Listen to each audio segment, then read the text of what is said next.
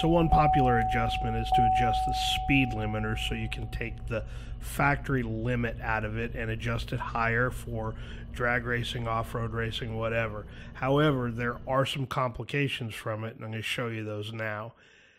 If you're tuning a Silverado, I believe 2014, 2015 and back had a smaller 3-inch drive shaft on them, and the Silverado is very susceptible to shattering. Speeds over 100 miles per hour, 110 is what folks are reporting anyway. I don't know it to be a fact, but there's enough people out there that have talked about them. Now, I think it's 2017 and up, GM switched to a 5-inch drive shaft on it. And I don't know that I've heard enough about these to know that there's a problem with that truck. But there again, these are a cardboard-filled, sound-deadening type of drive shaft that aren't really designed for high performance. They're really designed for economy and quietness. So you need to be a little careful with it and make sure that you're not getting yourself into any trouble. Now, thankfully, if you've got a car or a truck that you're not quite sure about the drive shaft, there's enough aftermarket companies out there that are making really nice aluminum drive shafts, even carbon fiber stuff. So there's plenty of options. It's a weak link in the system that you need to be aware of. You can also Google Chevy shake and see all of the problems that people have had with the factory drive shafts in the Silverados and the shaking that you get driving those trucks from 35, 40 miles per hour and on up. So it's not an unheard of problem. And like I said, it's just something you need to be aware of before you tune for something higher speed that could get the truck and you into a lot of trouble. Okay, so now let's take a look at it in HP tuners. Now there's a couple of things before you get started on this. Now this is a stock file for a 4.8 liter Sierra 2012. So I always do a couple of things really quick to make sure that the program shows you all the values. If you go to edit and view, always make sure you're on advanced. Advanced will show you everything.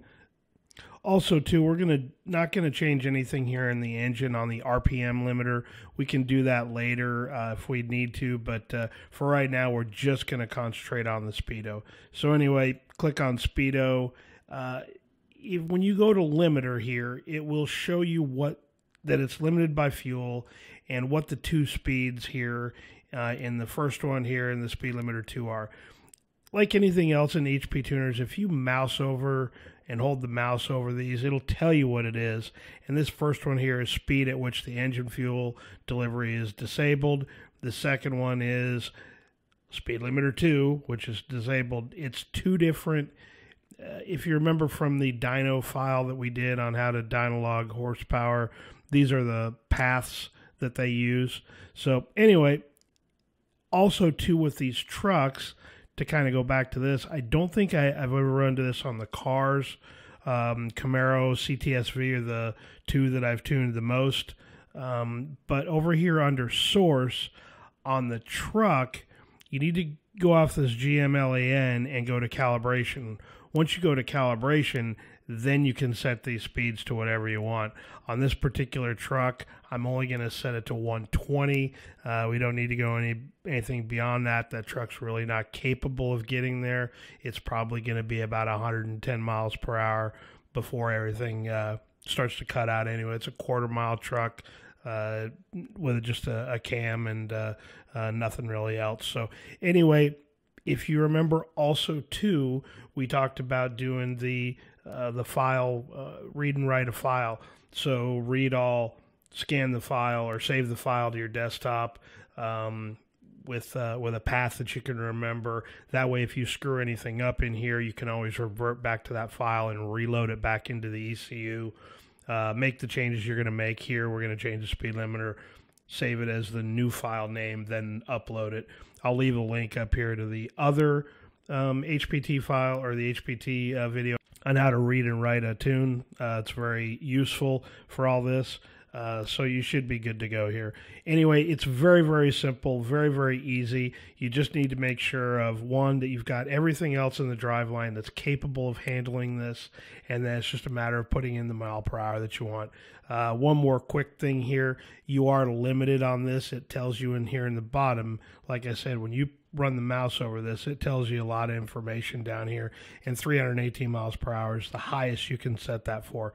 I don't think that's going to be a problem on this vehicle. So anyway, just a quick and down and dirty. I wanted to show it really quick. I've had a couple of questions on that. It's very, very simple, very, very easy.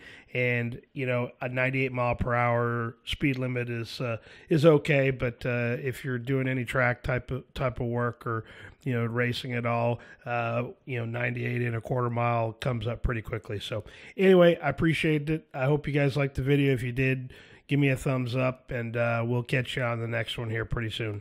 Thanks.